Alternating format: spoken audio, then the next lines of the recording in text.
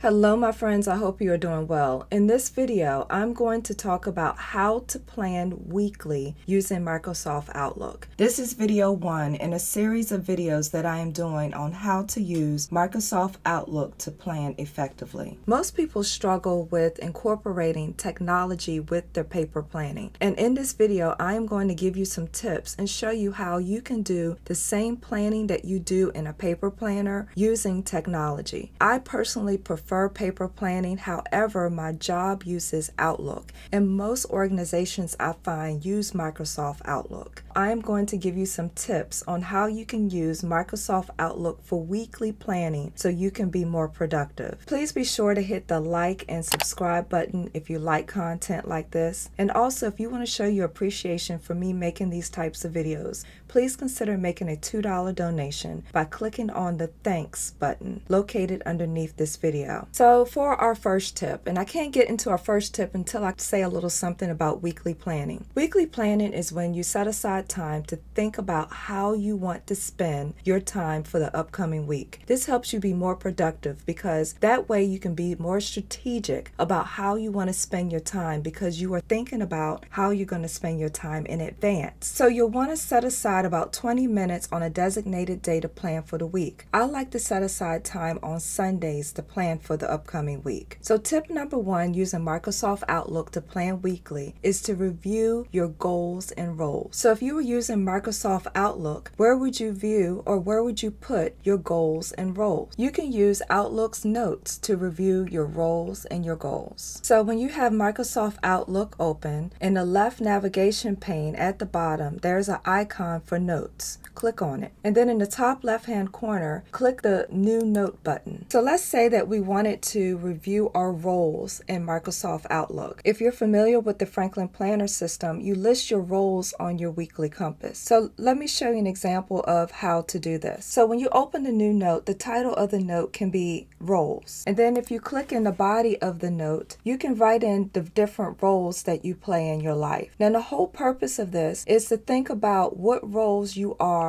to other people. So these are the roles that I want to work on. I am a wife, I am a mother, I am a sister, I am an employee, and I am a daughter. Again, these roles are similar to the roles that I write down on my weekly compass. So here's where I write in what's the most important thing I can do this week for each of these roles. So my role as a wife, the most important thing I can do is date night. My role as a mother, I think the most important thing I can do this week is check on my kids' grades and talk to them about college. And for my sisters, I want to make sure I take a moment to take out some time to call them to see how they are doing. I am an employee, so this week the most important thing I need to do is complete my self-evaluation for my performance review. And as a daughter, I need to make sure I call and check on my mother. What you can do is save this template by going to File, Save. Now I'm not sure if I mentioned I am using Microsoft Outlook 365 and I am doing it on an iMac. Now if you happen to be using a different version of Microsoft Outlook or using a Windows-based computer, your navigation may look slightly different. These are my roles. So I save this. So as you can see, it will appear here as a list of my notes. So each week when I do my weekly planning, I will reopen this note and assess what I need to do this week in each of those roles. This same method can be used for your goals as well. So when you're doing your weekly planning, you can go here and review your goals to make sure that you're staying on track throughout the year. I would also encourage you to add a note about sharpening the saw. Sharpening the saw is part of the Franklin Planner system, where it simply means to preserve and enhance yourself. And you do this by addressing 4 areas of your life. And those areas of your life that you need to address each week when you're doing weekly planning is your physical well-being, your social and emotional well-being, your mental well-being, and your spiritual well-being. So you will add a note, write these 4 areas down, and when you do your weekly planning each week,